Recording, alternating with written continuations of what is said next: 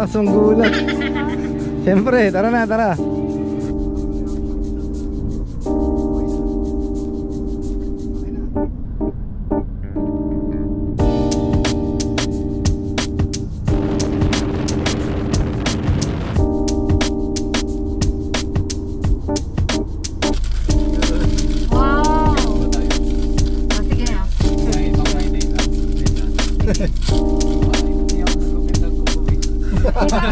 Ganyan mo, nakaganyan.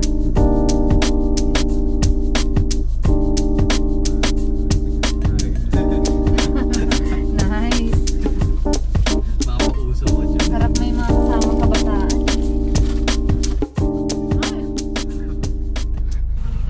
Magandang araw. Apo, ano po yun? Environmental di po. Saan po kayo punta, sir? Sa Morong? Morong po. Taga Morong po kaya? Hindi po. 20 per head pesos po. per head po yun? Wala pong bayad yung bata po, tsaka po yung senior citizen. PWD wala. Kailan po nag-start yung environmental fee? O nga, start. Nung April 1 lang po siya. Pero dapat po implemented na po siya noong 2019. Kaya lang po due to pandemic po kaya kinancel po muna. Anong bariya? Wala akong bari eh. Ilan po kayo, sir? 4. Wala po kayong bata? Wala. Puro adult na yan.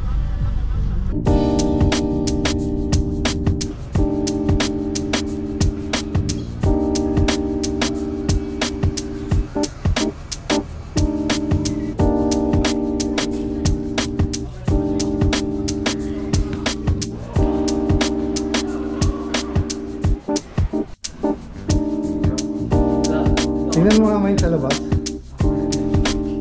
Saan natin? Wow! Hi! Ligo na tayo!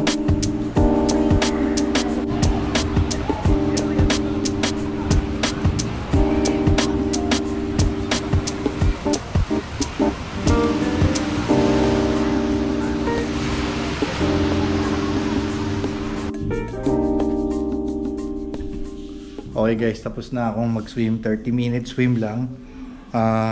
Hindi ko na pinakita kasi ayoko na pakita yung swim ko. Anyway, makikita nyo rin naman yan. Tomorrow, we're going to do some cycling at saka run.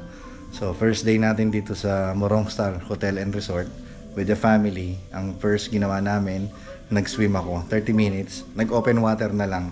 Nag-enjoy kami ng mga bata dun sa dagat. Kasama ko si wife. So bukas, bike and run. Prepare ko na yung gamit. Time check. 5:50 AM. Punta ako sa sasakyan. Andun yung bike. Ride tayo.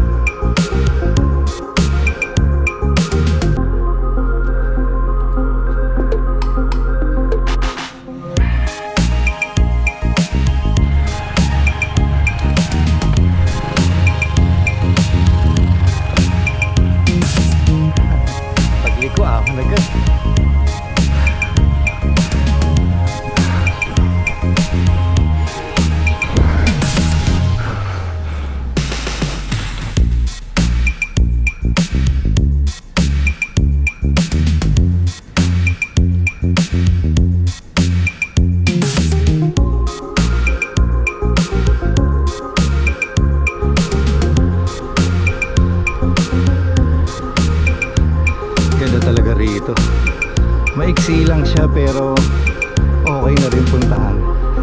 Lapit lang niya sa Morong eh.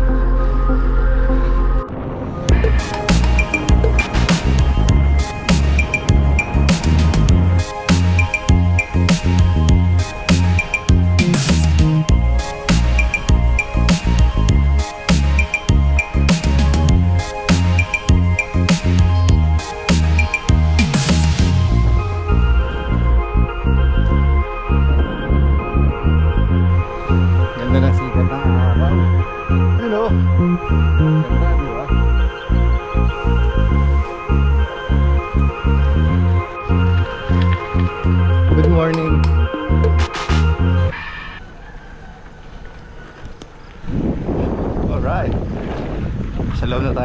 TPI. Alam ko meron pang isang gate dun eh.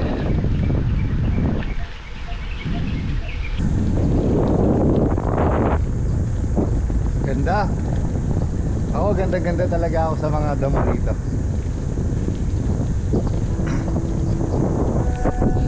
Ang ganda talaga ng part na yan. Gusto ko yan pagka napupunta ako rito.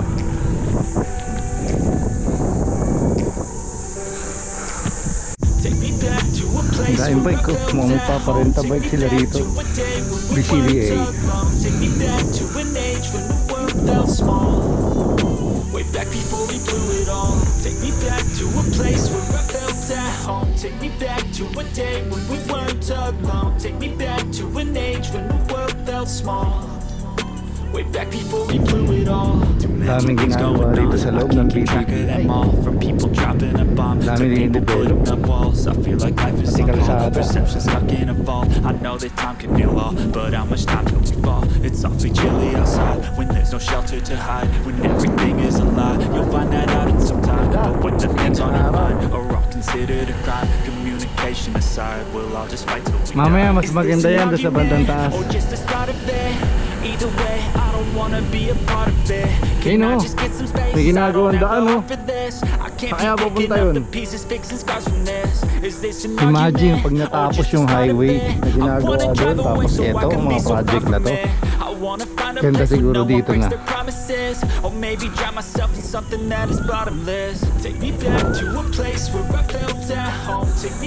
Ito na yung ano, ahon papunta dun sa gate.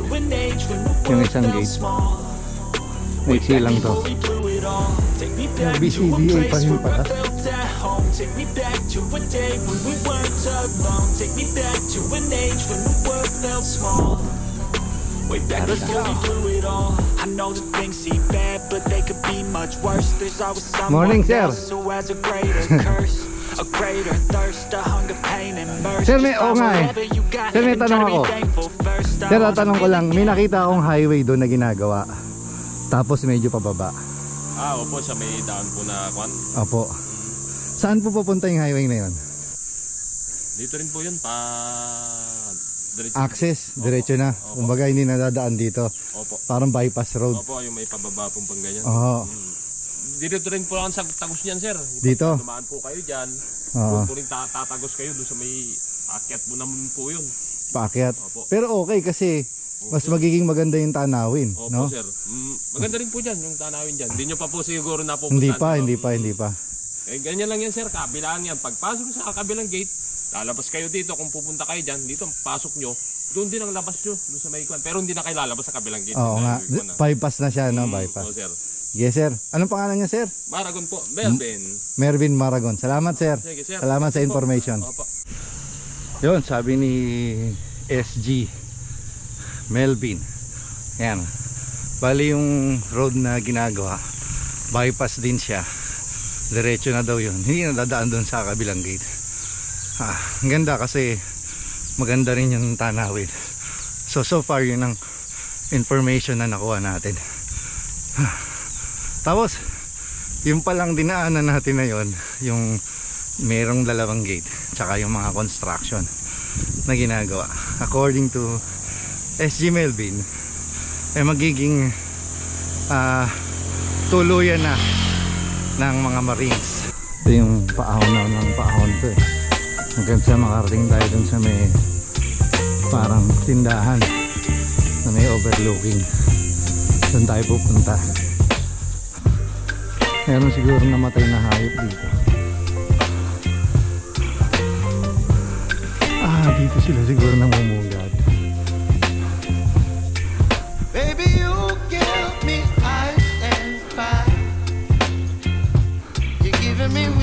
Sayang. Kung maiksi ang mga damo na yan, kita na yung ano, yung view.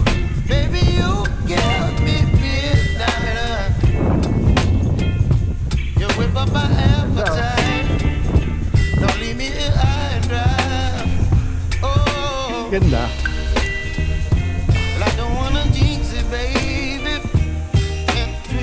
Pataas na tayo ng pataas.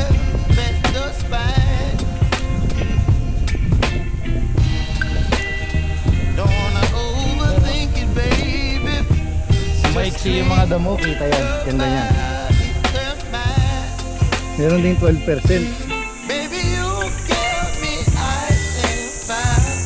Pero banayad. Kasi maraming 8, 7.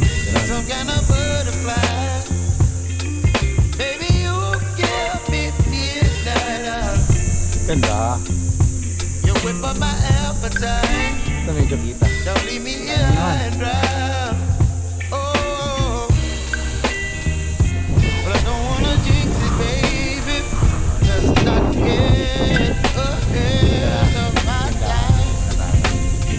Villa Kubo, Tambayan. Tingnan mo yung overlooking. Anong sarado yata? So guys, balik na tayo kasi siyempre kasama natin yung family. Swim pa kami. Balik na tayo sa resort. Pero tingnan natin kung saan pa tayo pwedeng pumunta. Ano lang naman tayo, recovery ride. Recovery ride! Kaya ahon.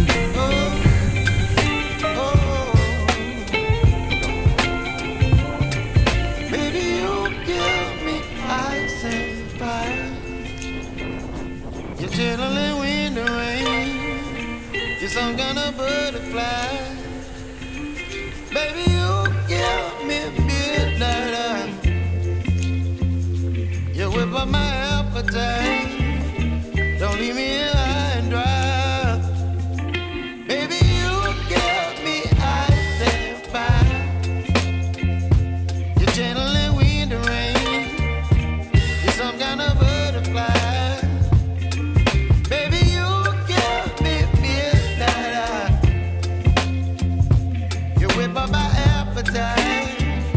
Don't leave me here high and dry. Oh, oh, oh, oh,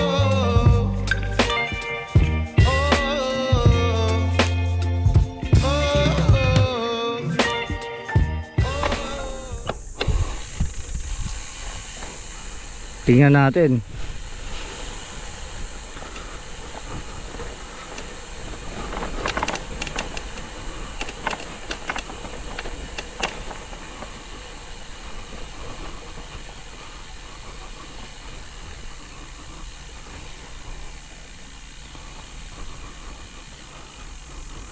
Tarik din ha. Dalawa yung daan. Hindi natin alam kung saan tayo pupunta. Balik na lang tayo. Mahirap nang mapasubo. Anyway, aawonin natin to yung nilusong natin. Malalim-lalim. Recovery ride. Ahon tayo.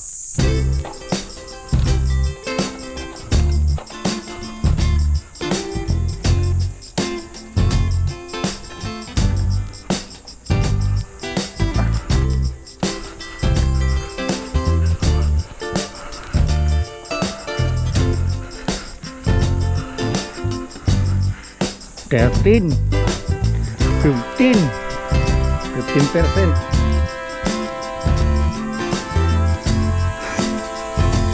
Silang.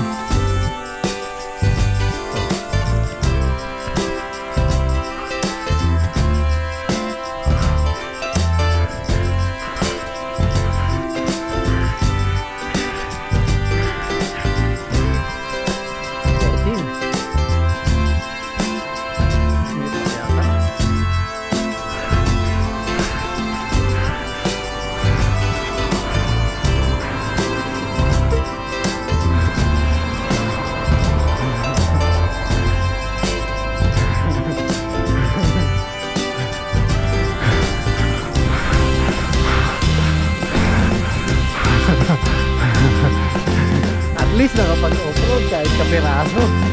Ang saya.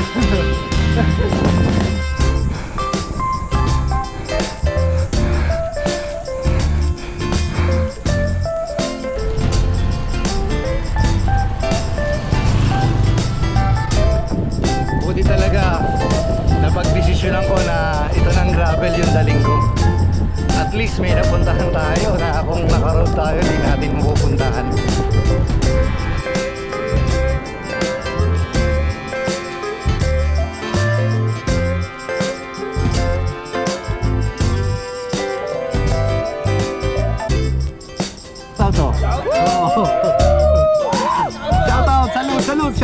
taga-HOC. Shout out pa mga taga-HOC! HOC!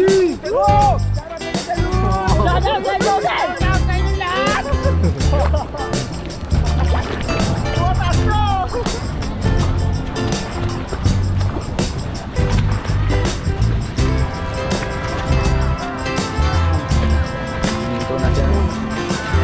Good.